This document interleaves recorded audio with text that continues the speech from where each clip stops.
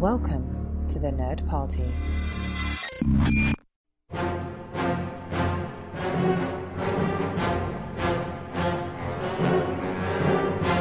Hello and welcome to another episode of Missing Frames. This is the podcast where we watch all the movies we should have seen by this point in our lives. I'm your host, Shawn Eastridge. We're hanging out on the Nerd Party Network, a collection of podcasts dedicated to all things entertainment. Check it out at thenerdparty.com. You can follow us on Twitter at Join Nerd Party, like the Facebook page, and follow the Instagram. It's just at the Nerd Party. And I am so excited to welcome back for his first episode in the new year, John Mills. And this is the first one in a while. So John, I'm very happy to be reunited with you. Thank you for coming on. I am extremely happy to be back. I think this is the first time I've been here since I shamed Brad for liking Halloween 3, if I recall. Shout out to Brad Gullickson. Shout out to Brad. I think it may have been Black Christmas. Did we do Black Christmas after that? Oh, you're right. Yeah, we did do Black Christmas after that. How could you forget? You're absolutely right. How could you forget? Well, the movie I didn't forget. It was our encounter, because all of them are so memorable that they just combine together into a goulash, if you will. A single nightmarish, just formless blob that haunts you in your dreams for all eternity. Yeah, that's the phrase I was looking for. Exactly. Yeah. Well, this is technically, I mean, it's been a while since I introduced you to a movie, because this is another movie that you are introducing to me, and technically yes. You did not introduce me to Halloween 3. That would not have been of your choosing, should that have been an option. But you did choose Black Christmas, which was great. And now you're choosing another film. And John, what is that film? Carlito's Way, from Brian De Palma, and starring Al Pacino and Sean Penn and Penelope Ann Miller.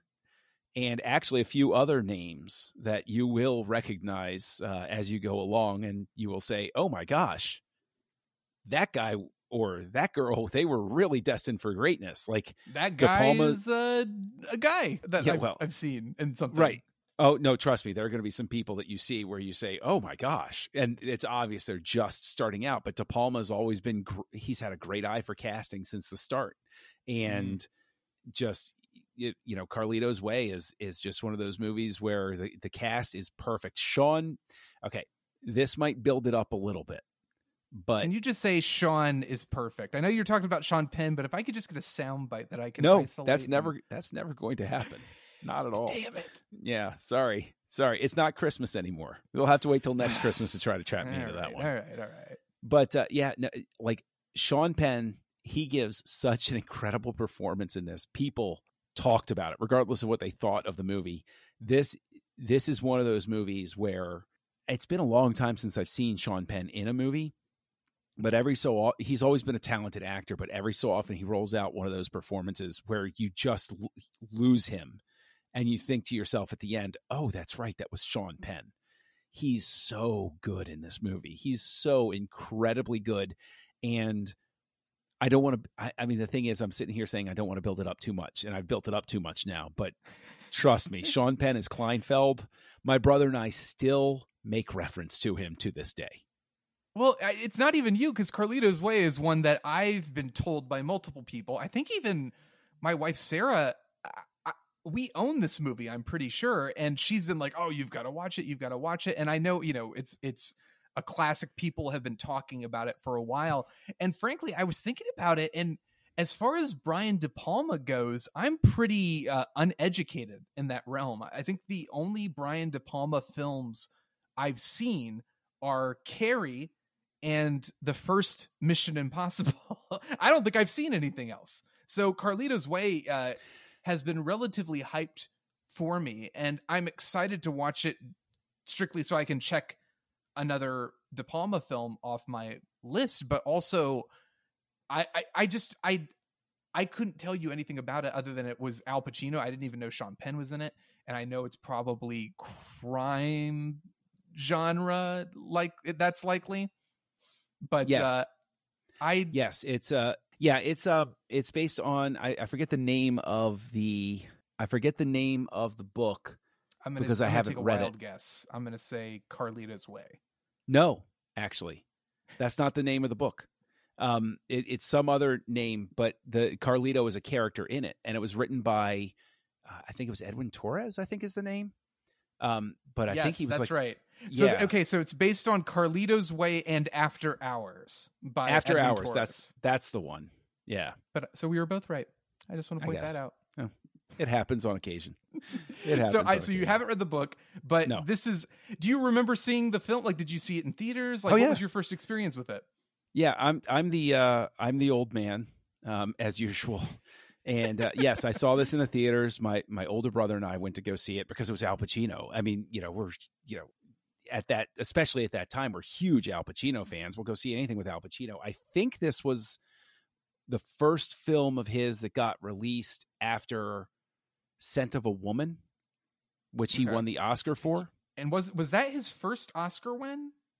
Yes, I believe it was, which is sort of a crime in and of itself. Because the previous year to that, he'd been nominated for Ricky Roma in Glengarry Glen Ross, and how you don't give him the award completely blows my mind. He did not win for The Godfather Part 2, and he did not win for Scarface. I mean, come on. And he, I don't think he was even nominated for Scarface, actually. But no, he was like the Susan Lucci of the Oscars. He was even nominated for The Godfather Part 3 for his role as Michael Corleone in that, and didn't win.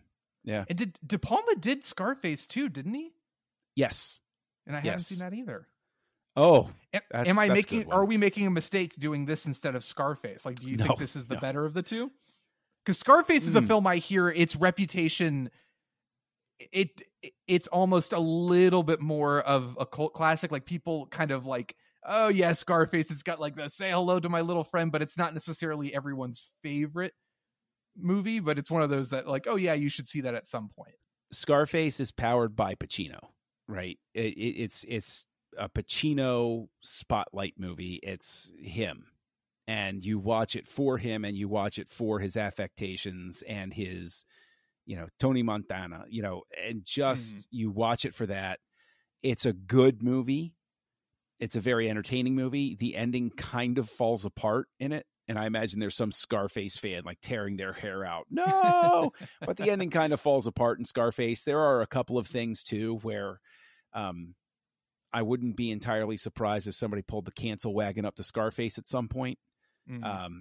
Because, you have like Robert Loggia playing a Cuban drug lord or something like that. And it's like, that's interesting casting. So Carlito's Way, definitely the right choice, I'd say.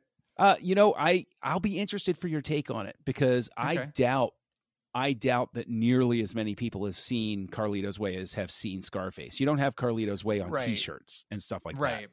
And Carlito's Way is a very interesting movie because of it's very like, it would be a very interesting sort of double feature, because De Palma, I think, goes through phases like any filmmaker does.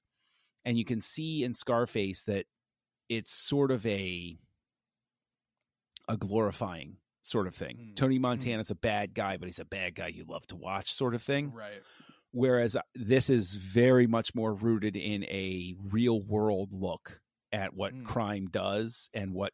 Now, I'm not saying it's a gritty documentary sort of thing. There's obviously fantastical elements to it, but it's very obviously based on source material that was drawn from real life, sort of like watching an episode of The Wire. Gotcha. Okay. These events did not happen, but you can tell that somebody who knew what the real world was like wrote something having to do with it, sort of thing. So where does this rank with De Palma films for you? Is it a favorite? Yeah, I mean, Carlito's Way is a touchstone for me. But the thing is, I will cop to, I don't know De Palma movies incredibly well. I know I've seen Scarface, I've seen Carrie, I've never seen Dress to Kill. I've seen Sisters with Margot Kidder, and I've seen Carlito's Way. I've seen Mission Impossible. I never saw the Mars one. You've definitely seen. Oh, I saw that. Never mind. I have seen that one. That one was. I knew that one was bad when it came out, and I was maybe 11 years old. That was when Batman and Robin and Lost in Space were my favorite films. So if I didn't like a film back then, it's bad. No, and I also saw Raising Cain with John Lithgow. I haven't seen that one either. So yeah, well, you've seen really more than I have. one. So you have the thing about De Palma that people harp on a little bit, which again, having only seen two of his films, and The Untouchables. I'm sorry, I forgot about The Untouchables. I have seen that as well. And so Untouchables is another one that I've seen. So that, and it's been years. I almost that could be a missing frame just because I can only remember certain moments from it. But De Palma, what people tend to harp on with him is that his style is almost like he's always overtly paying homage to somebody else. And you can kind of see that in the fact that The Untouchables is a remake. Scarface is a remake. Mission Impossible, it's a TV show, and he's very clearly doing this kind of... So people have almost held that against him. But I've got to say, I mean, at least of these films that you've named and the ones that I forgot that I've seen, I still do get the sense of like him having a style all his own, even if it's an adaptation of many other styles. So I don't know. What do you think about that criticism? And I'm curious to see if that's something in Carlito's Way that comes into play. I would say that De Palma does very obvious homage, but I can watch a De Palma movie and know I'm watching a De Palma movie, as opposed to, and I hope I don't anger anybody, I'm not trying to say anything hurtful, when I watch a J.J. Abrams movie, which is, it's really super polished and sort of things. It's like, oh, I'm watching Spielberg's nephew make a movie sort of thing. Like De Palma, at least, I mean, that doesn't come into, I don't recall, it's been a long time since I saw it. I don't recall it coming into play in Carlito's Way, but like De Palma did some insane stuff with split screen. I remember that in Carrie. That's one of the things that stands out in my memory is the whole prom sequence at the end. And I do very much encourage you to to read Paul Hirsch's book a long time ago, In a Cutting Room Far, Far Away. Okay. Because he cut Carrie, and he talks about how there were certain technical challenges because they shot stuff with lights in frame because De Palma just said, oh, we're just going to cut the picture. And then it tested poorly. And so they had to go back and pull all of these other shots. And, Hirsch is like, the camera setup is in frame. What am I supposed to do? But that's very, very true. I do get the sense of De Palma as you're right. Like I love J.J. Abrams, but I do get what you're saying. Like, it's very much like sometimes you wonder, is Abrams doing his own thing, or is he just doing Spielberg, or is he just doing that? Like, so I do agree. De Palma feels like, oh yeah, De Palma, one of the great directors through the 80s, like the late 70s and the 80s. So this is one I am excited for. And like I said, I don't know anything about it. Those are the things I know. Like, if I were to guess what this movie was about, it's about a guy named Carlito, and he's got a way about him. And what kind of way is that? Or maybe Carlito's Way is like a street he grew up on. Like, it's like a childhood memory. Like, oh, yes. Carlito's Way. If only I could go back there, go back to that innocence. Well, now I'm a crime lord, or I'm a gangster. Yes. It lap dissolves back, and you see a doo-wop group singing over a roaring fire in a trash can. That's it. That's exactly what I'm picturing as Carlito's Way. But no, I am generally excited to watch it because, again, this has been one I've been needing to check off my list for a while. One last fun trivia note I'll throw out there to you is, if you look at the poster for Carlito's Way, the shot of Pacino in silhouette. One? Yeah, in silhouette, the way his head is canted, if you zoom in on that, it looks pretty much exactly like the poster of Mission Impossible with Tom Cruise, right? So by that point, De Palma was basically just paying homage to himself. Yes, the snake eats its own tail at some point. That's perfect. All right. Well, I'm ready to watch this. What do you say? Let's get to it. We'll be back to discuss it, so stay tuned, people.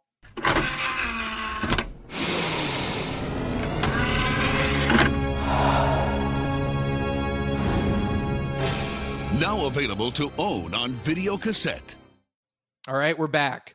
John, I really enjoyed Carlito's Way. With some caveats, I want to discuss them with you, but overall, I enjoyed it. I was entertained. I marveled at just Brian De Palma's true brilliance as a filmmaker. The guy knows how to craft suspense. Like, it really is impressive. I love, there's so many scenes I loved in this movie that I want to talk about. Al Pacino was great, which was, I expected as much. Sean Penn, as you said, was great. I think John Leguizamo may have been the standout for me, even though he's not on screen as much as them. He stands out and he sticks in your mind. But I enjoyed it overall. I have some beefs with it, but I did have a good time watching it. I definitely, this was my first time revisiting it in a while, and even though I knew it was coming, I loved it. I was waiting for Dave. You killed us, man. Like that scene, that boat scene, is still so I know what's coming, and it's just like, oh geez. Like I remember writhing in the theater, and when he hits the mob guy for the first time, just that. I remember seeing this in the theater with my brother, and both of us were like, oh no. Like we knew, we were like, oh, that's bad. Don't do that. If there's something at the core of my complaints about it, and maybe this is the point, because I mean, the movie opens pretty boldly with just like, oh, he dies. Carlito dies.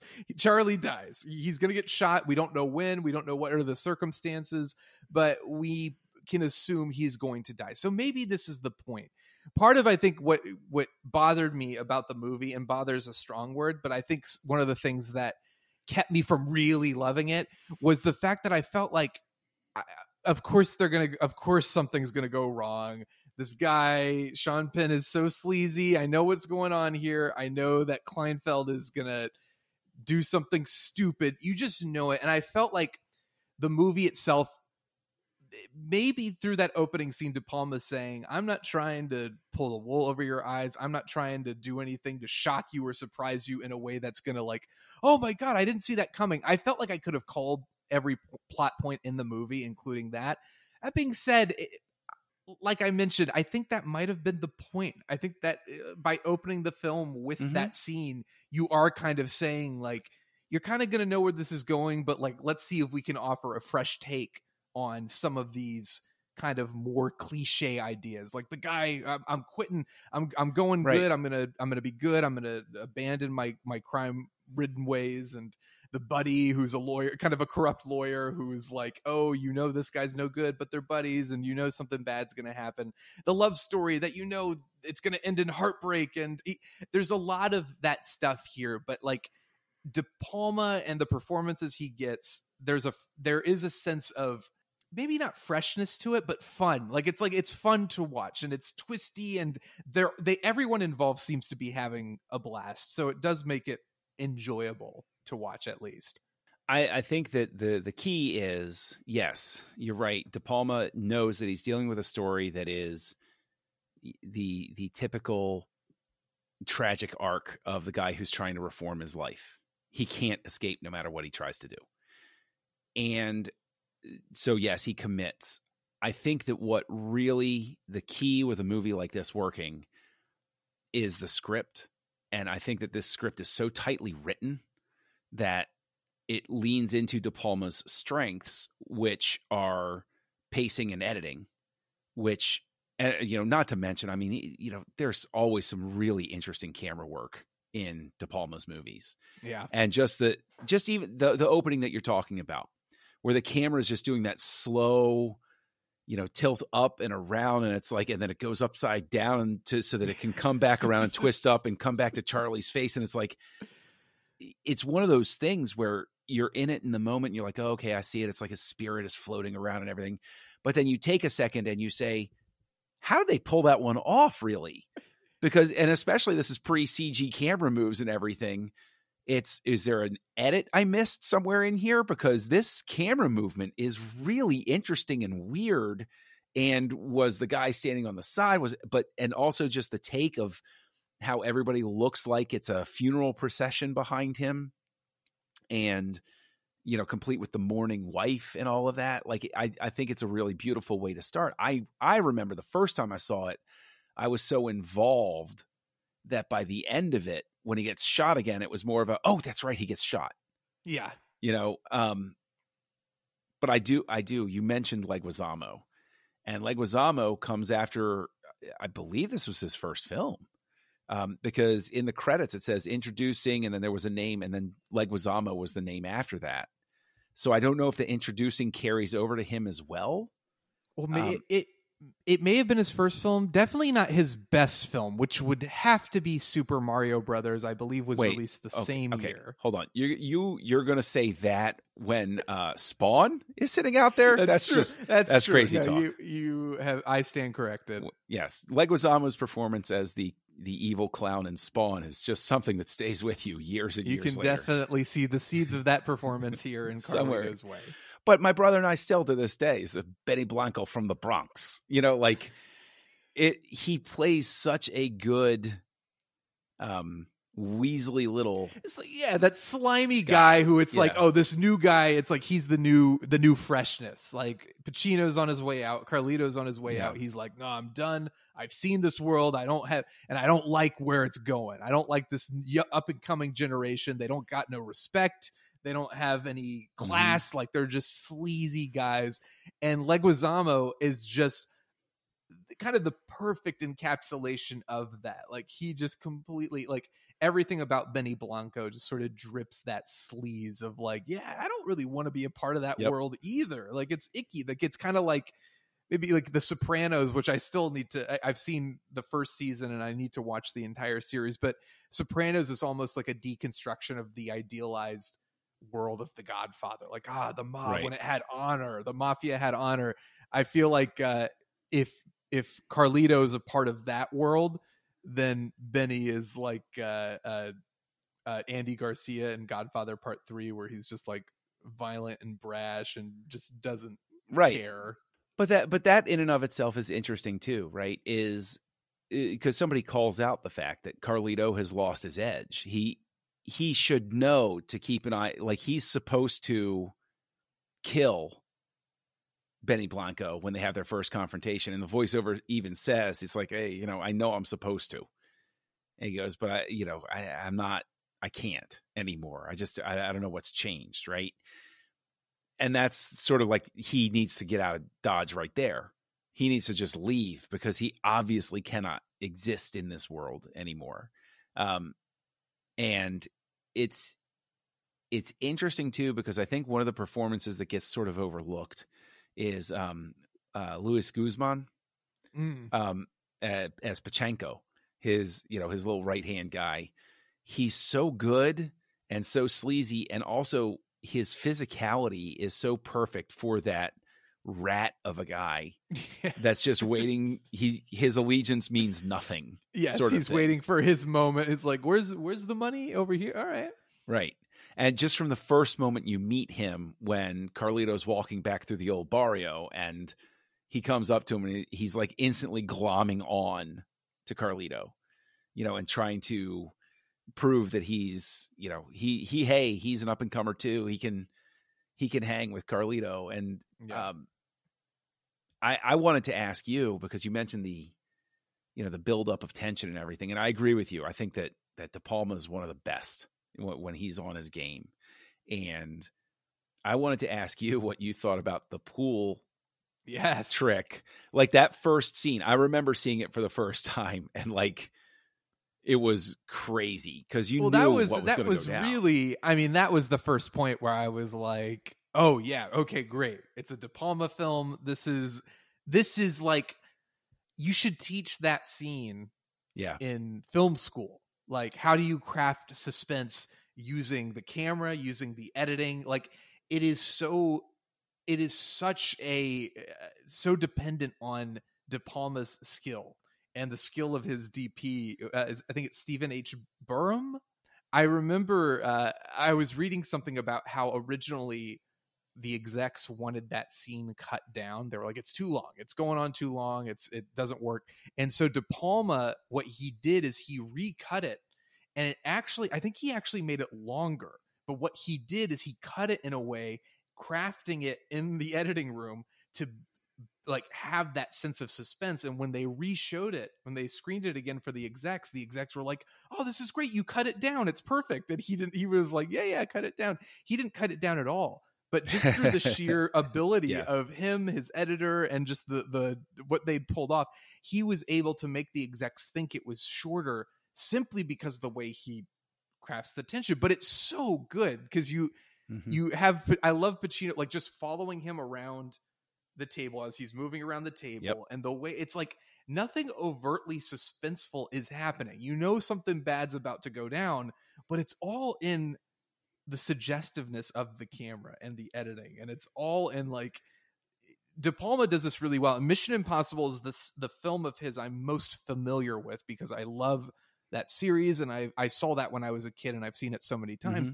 But you know, you get a sense of that in Mission Impossible. Like it's an extent, that movie is basically all suspense. It's not really an action movie. And you see it that was the next film he did after this, I believe, right? This was 93 and that was 96. Yeah, I think so.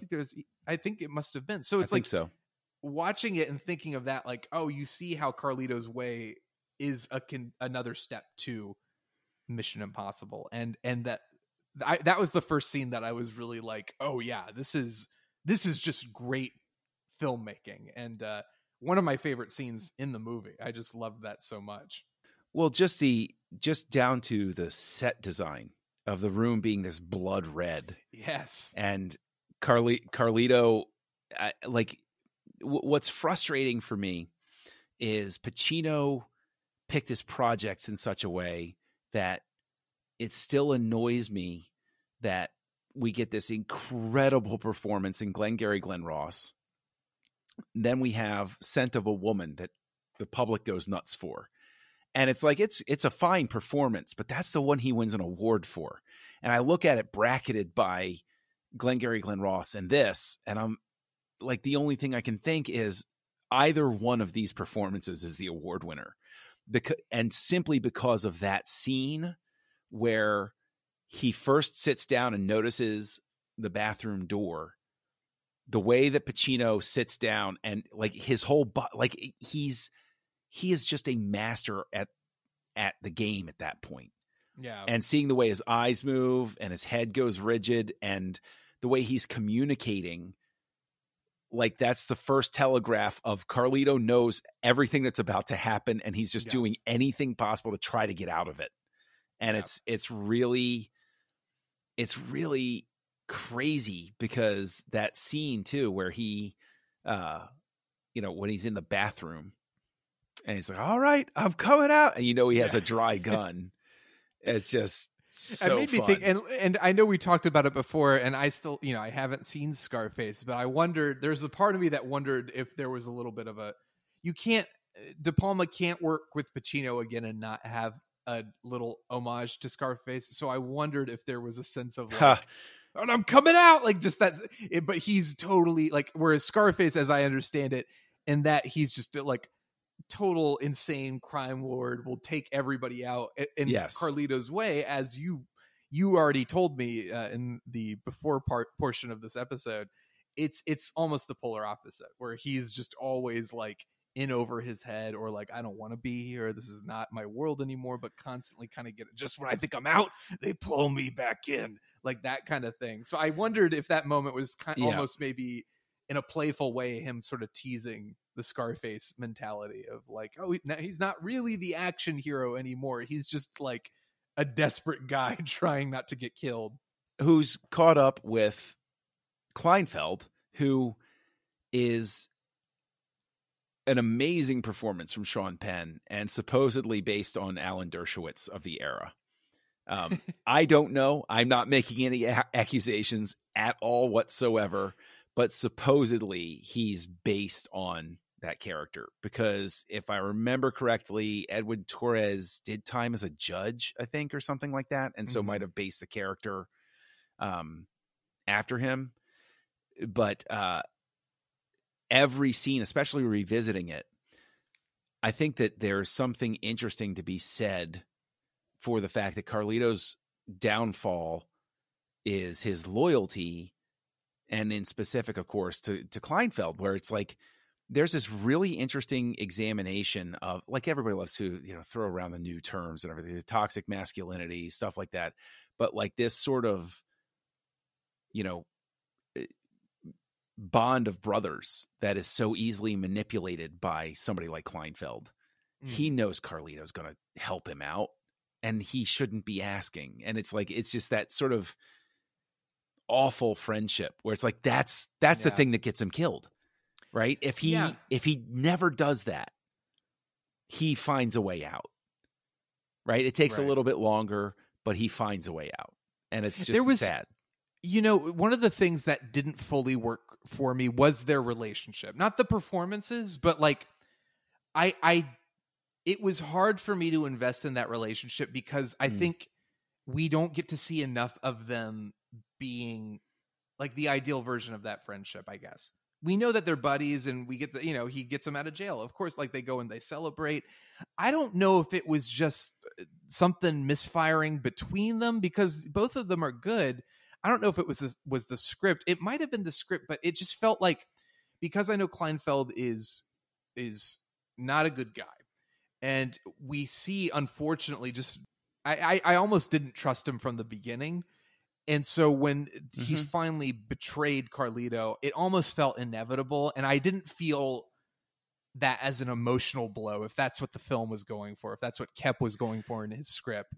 Absolutely. I agree with you that if there's a shortcoming, it's that some of the heavier emotional moments don't hit the way that they should. Right. Absolutely agree with you there. I want to make as many excuses as I can because it's like, well, he says in the voiceover, he's known him since he first got out of law school and all of that sort. But to your point, no, you don't see enough. Like you see that scene where they're loving. It's with a lot each of other. telling instead of like it's like, oh yeah, we're best friends, and I'm like, but I don't know if I believe that because I'm not seeing a whole lot of evidence. Because a lot of it is just like Kleinfeld being desperate and like getting upset and like being like, yo, why don't you go, like your girl's dancing with that other guy, like just being kind of a dick. So it's kind of like, why does Carlito hang out with this guy? I know he says they're friends and I know that Kleinfeld got him out of jail, but and again, Sean Penn is so good, like you just kind of, he's one of those guys you're drawn to even though you're like, I don't particularly like this guy. The performance is so good.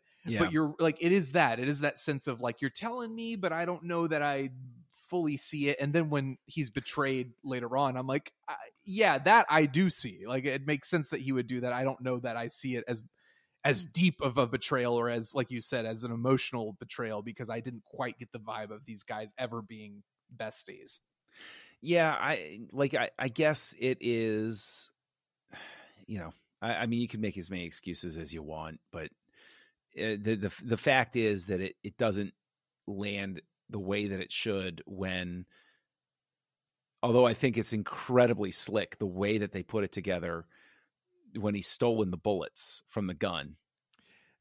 And the camera does this thing where it just, I think in a different director's hands, you see him dump the bullets immediately when he leaves the room.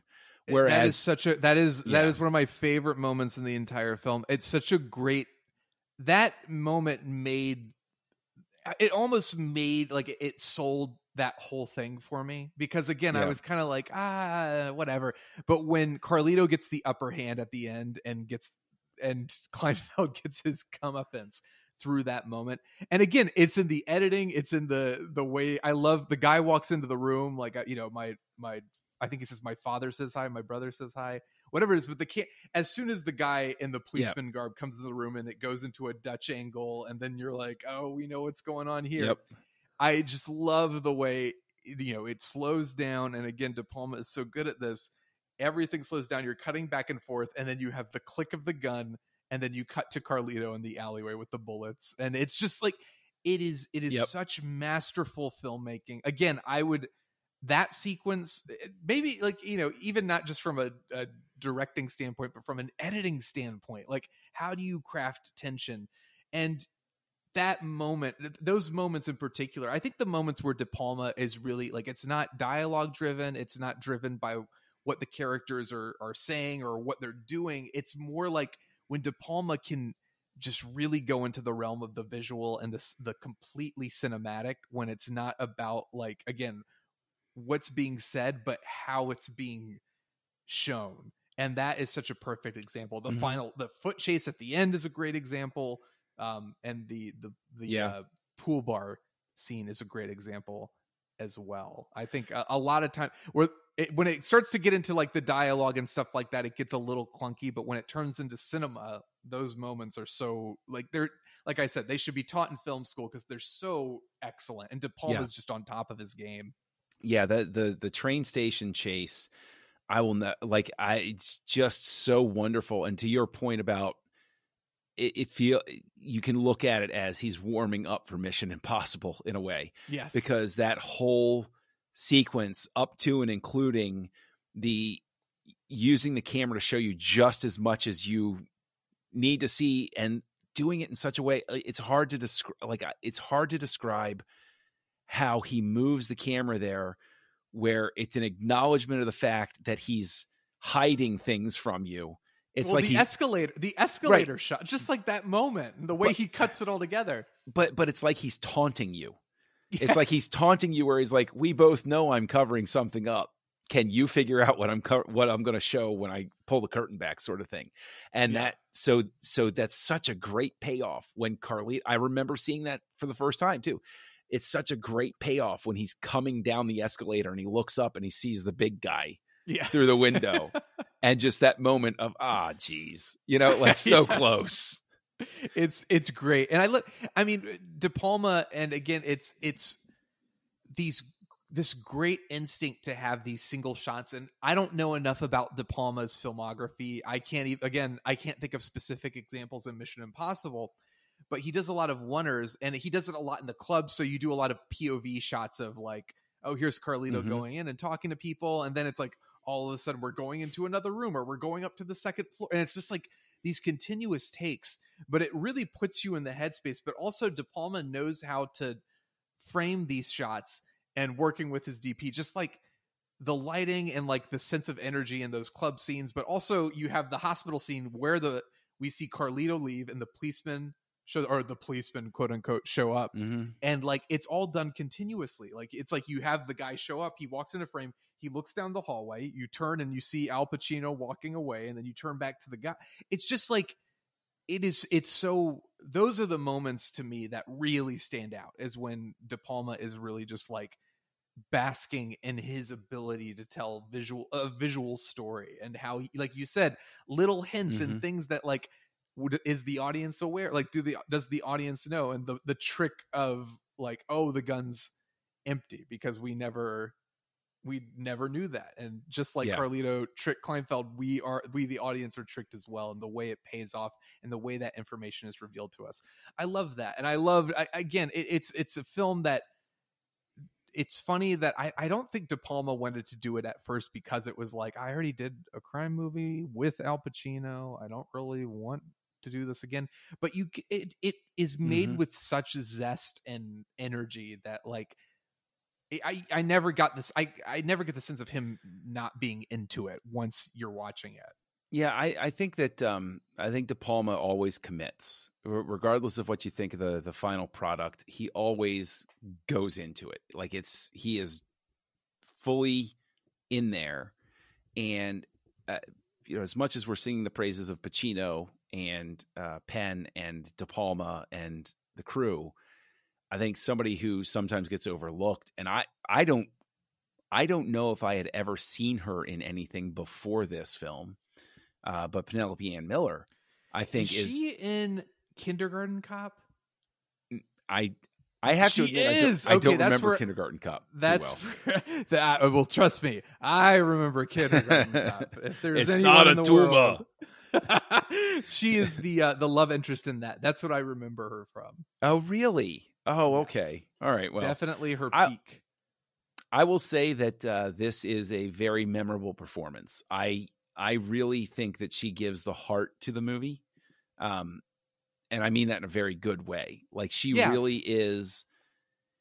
But again, to your point about some of the emotional stuff not necessarily firing, there are a couple of moments where I feel like I should have been teary when she's having it out with Charlie, but I'm not. I'm like, okay, I just know how this conversation's going to go. It doesn't. The movie just isn't good. The script just isn't great at selling those emotional beats. And part of it may be De Palma's style. Like, he, in a way, the technique, because it's like, this is going to sound weird because it's a film, so of course it should feel like you're watching a film, but sometimes it feels like De Palma is so interested in showing like, yes, this is cinema, and this is like, look at all the cool stuff we can do with this medium, that he almost forgets to like hone in on the emotions. Like Patrick Doyle, his score is amazing. It's great. It's bombastic and it's exciting, but sometimes it almost hits the emotional beats too melodramatically.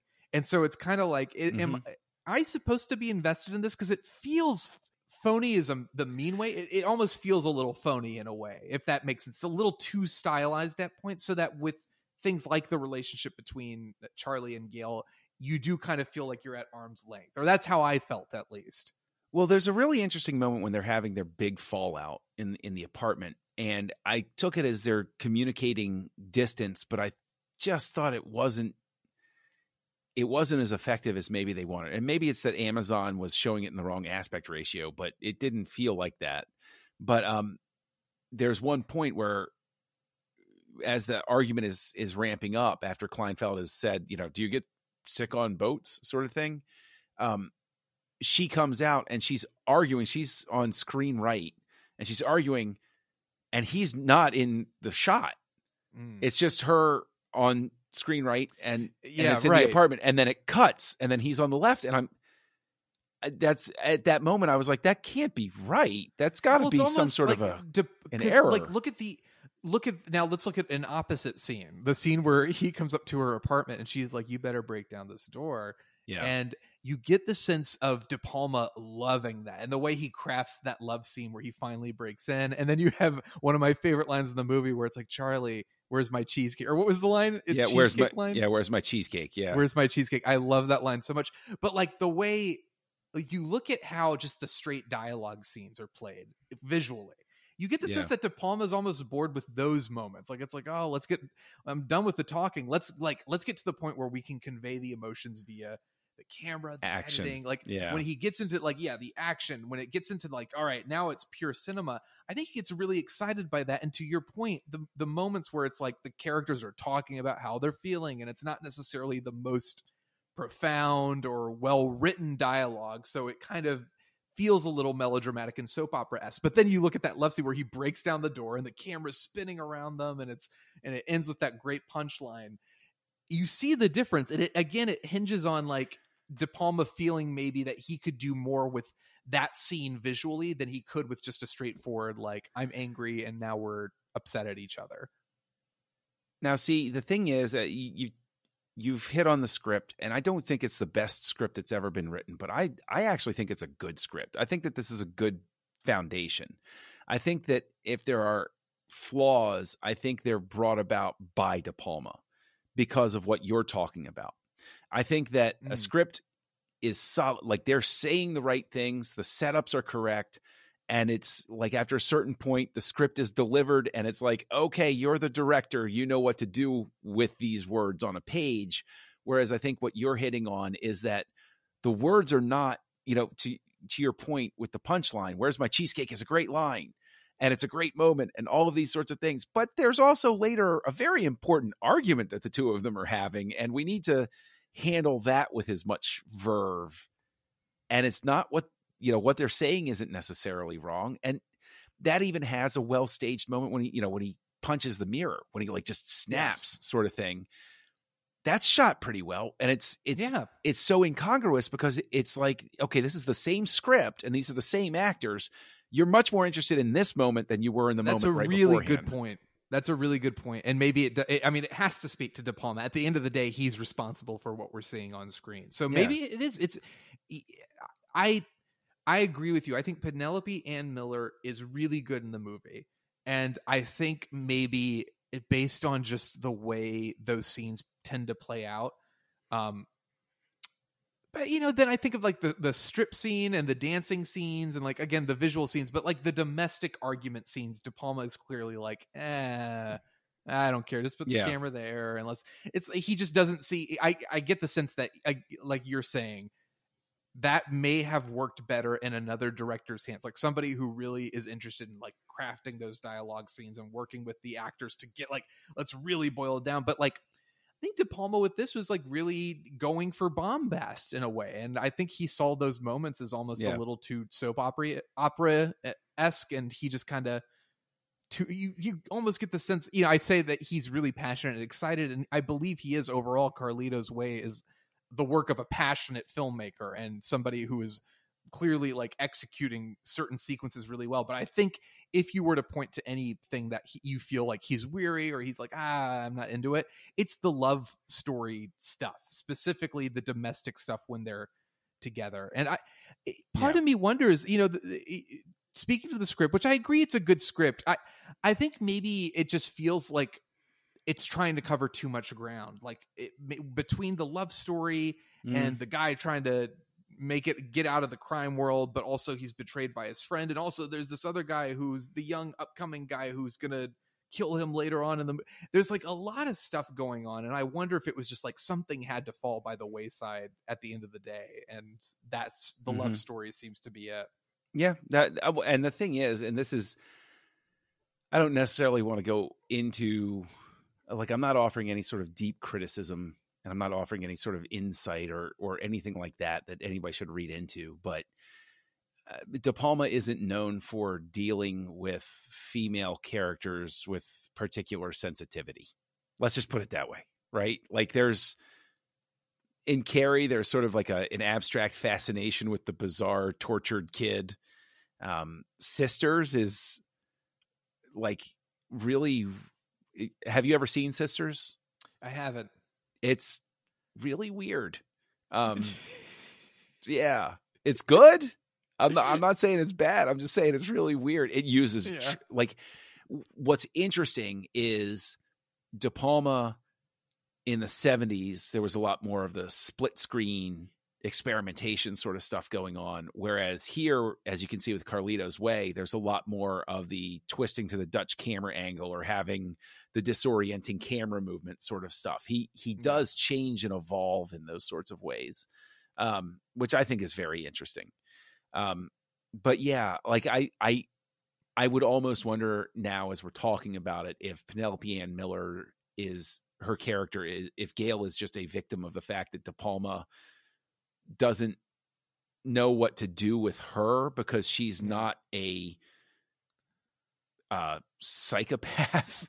Like, yeah, she's an emotional anchor for Carlito, and De Palma is almost like, I don't want an anchor, I want to get on with the crazy gun fights and stuff. So I think maybe it's just the fact that De Palma in general, again basing this on the few films I've seen, you could,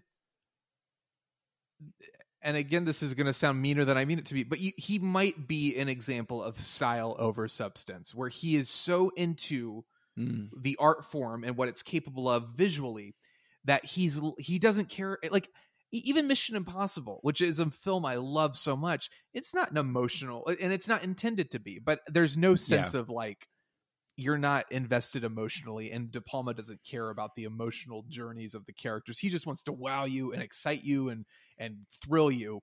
And between that and then even like you said, Carrie, which is a film that also doesn't ring emotionally true. It just has some real powerhouse moments and some great stuff. But I wonder if that's just, I haven't seen enough, like I said, but like, I wonder if that's just De Palma's thing, is he's not as into like emotional journeys. He just is kind of like, everything is there to serve his visual sensibilities as a director. Yeah. I will say I'll couch it, I guess, a little softer than that, and just say that he's sort of like a pop culture artist, right? Where he's not, I'm saying this in a very complimentary sort of way. I mean this in a very complimentary sort of way. He lacks pretension. He's going to do stuff. He's going to play with it, but he's not going to torture himself over getting it perfect. Like, he's not Kubrick, and he's not Nolan, who shoots every frame. Like, De Palma really seems like the type of guy where it's like, I need some insert shots, get the second unit in here, right? Like, as opposed to Nolan's like, I have to be there for every setup. So I think that what it is that he's incredibly gifted and he is an artist, but he's not, he's just not going to torture himself at it. He's going to try things, and if it works, great. And if it doesn't, he's moved on already, sort of thing. Right. I get what you're saying. Do you think like this all comes down to like Carlito's Way when it was first released? My understanding is it wasn't particularly beloved. It wasn't super well received. It didn't do great at the box office.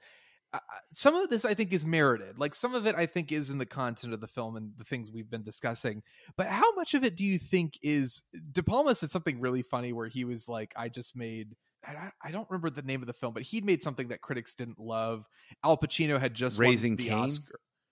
I don't know if it was that. I want to say it was like Carlito's Way. I don't know how close it was. That was Bonfire of the Vanities.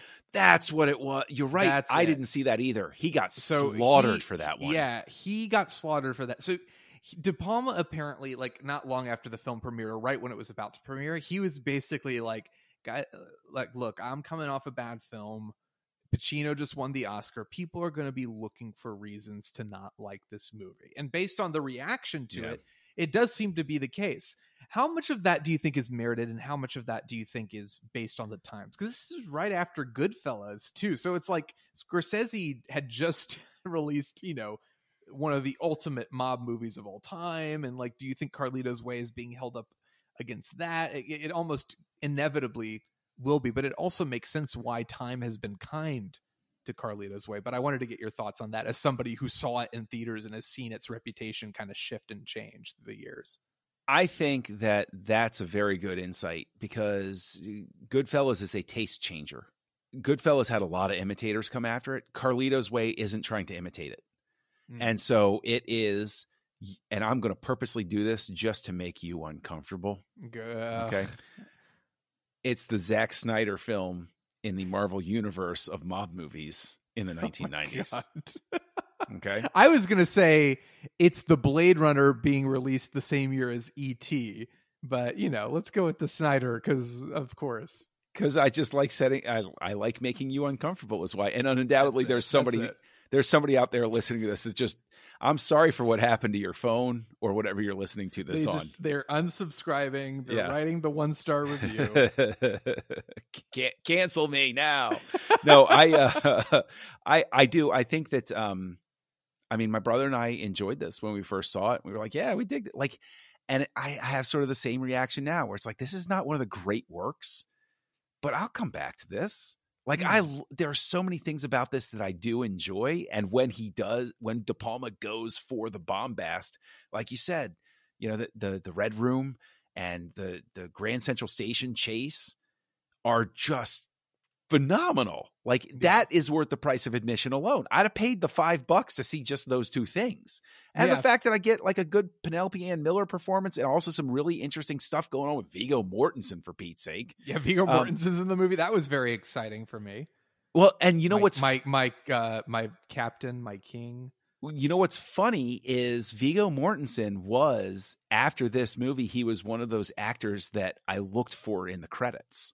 And I knew his, I was that special kind of film nerd back then who I knew who JT Walsh was and Viggo Mortensen, and I knew to look for their names, sort of thing. And pulled those dumb cards out all the time. But he would show up in things. I was like, oh yeah, I remember him from Carlito's Way. Right.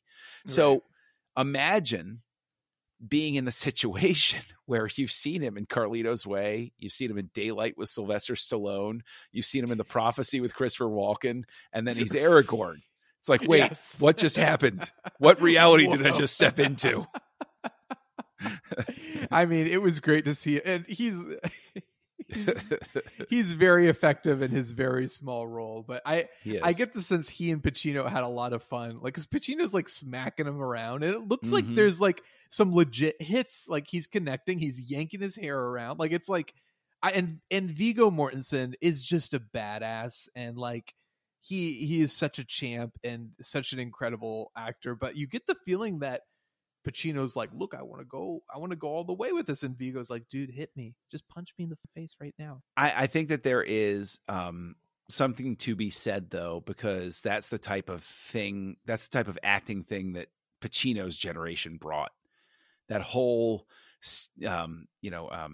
I forget his name. The guy who taught Stanislavski, the method actor who also taught Brando and everything like that. Lee. Why can't I think of his name? He's in The Godfather Part 2. He's the guy. Yeah. He's the guy. Oh, why? You know what? This is age. I can't recall. I used to be able to recall his name at the drop of a hat. Anyway, but it's that sort of. It's informed by that. Is it? It's Lee Strasberg. That's it. Yeah, but it's informed by that sort of stage presence sort of thing, that physicality that you have to have, which, you know, they made fun of in the one single decent episode of Friends where Gary Oldman was like, you have to spit when you talk. And that's how you get emotion in there. But, you know, I mean, a scene like that works because both actors are willing to go all the way with it and say, okay, yeah, rough me up. Okay, just tell me what you're going to do so I know how to react to it. You're right. And don't go too far with it, sort of thing. And establishing those boundaries and rehearsing it and getting it there so that these scenes that do work, there's a very, live theater sort of feel to them. And I think that's what adds to the authenticity of the film as a whole. Definitely. I agree. Well, are there any other big moments you want to call out or things we haven't talked about that you feel merit mention in this episode before we wrap things up? I would have never gone to a party at Kleinfeld's. That's all I'm going to say. No, it's the worst. That's what I'm talking about. I'm like, am I supposed to like this guy? Because this is one of the weirdest places I've ever been. But yes. But no, I think there's a part of me that at some point would love to go. I have Blowout. I haven't seen that, but I it's another one. Carlito's Way, Blowout. I own a couple De Palma films that I just haven't watched, and I would like to at some point go back and maybe watch Sisters and kind of get more of a feel for him, because a lot of the stuff I've seen, like I said, Mission Impossible is what I'm most familiar with, and that's kind of I think of that as part of that franchise, even though it's so clearly a De Palma film. Like it's got his identity, his stamp all over it. But like that being said, I would like to go and just kind of see I feel like Carlito's Way gives me a taste of it too. And I've seen Carrie and I remember bits of The Untouchables, but like it would be fun to go through his stuff and just kind of see like, all right, so this is kind of his thing. Cause like I said, he feels like a guy who thankfully he works with good material, but he does strike me as somebody who's like all about style and technique more than substance typically. Not in a bad way, but he is very much like, it's almost like the substance gets in the way of what he wants to do cinematically and with his camera and with the editing. I'd say that's fair. He wants to craft all of those emotions in the cutting room versus like through the script. Like he's like, script, we'll work on, it's fine. We'll cut it and we'll make the audience feel these things. But it would be fun to go through his filmography at some point, I think. I agree. I think that would be fun. Maybe we need to put together a special project like that here on the Nerd Party. Who knows? I think that would be fantastic. So I guess, what do you think? Final ratings? You want to do final ratings? I mean, it has to be. Yeah, final ratings. Cheesecakes, right? Yes. Yes, it has to be cheesecakes. So how many cheesecakes would you give Carlito's Way? 4 out of 5. I think this is just a really well crafted, again, I know I keep sort of like backhand complimenting it. It's not one of the great works, but there's enough in here that it's entertaining. Like it kept me engaged the whole time. So it's a 4. I think it's definitely a good rating. I think I'll give it a solid 3. Like it's that, again, like you said, it sounds backhanded, but I do want to be clear. I think the stuff that didn't work for me was the character and the lack of that emotional resonance when it clearly wanted to go in that direction, but also kind of maybe De Palma just didn't care enough to go in that direction. But that being said, like you said, I enjoyed it. It's well worth a watch. It has so many, like I said, things that should be shown in a classroom as like, this is how you craft suspense. This is how editing can make a scene that was maybe dull, very exciting and edge of your seat. So there's so much here to work for. I think if I knock it for anything, it's just the story and the relationships don't quite hit the marks that they want to hit. But I enjoyed it overall, and I thank you for introducing it to me. You're welcome. Now, can we go on that boat ride? I just as one time. Wait a second. I just need your help. A second. No. I'm not going on any boat rides, but I might I might go on a couple podcasts. There's some podcasts that you are a part of that I might consider going on, but definitely with lots of people and witnesses and not in the middle of a body of water Always where smart. no one can see. But tell us about these podcasts, Very John. smart. You can find me right here on the Nerd Party Network on House Lights, where, I don't know, maybe De Palma can sneak in and you can come on and have a little fun with us, man. Please. And you can hear me on Aggressive Negotiations, which is a Star Wars podcast of a different stripe. We're not covering the typical stuff. We're having a lot of fun with it. We do some deep dives that are a whole lot of fun. And I do have to say, I've had a lot of fun. There is a short run podcast that I did with my co-host, Matthew Rushing from Aggressive Negotiations over on the TFM network called Snyder Cuts, where in anticipation of Zack Snyder's Justice League coming out, we went through and we watched all of his films.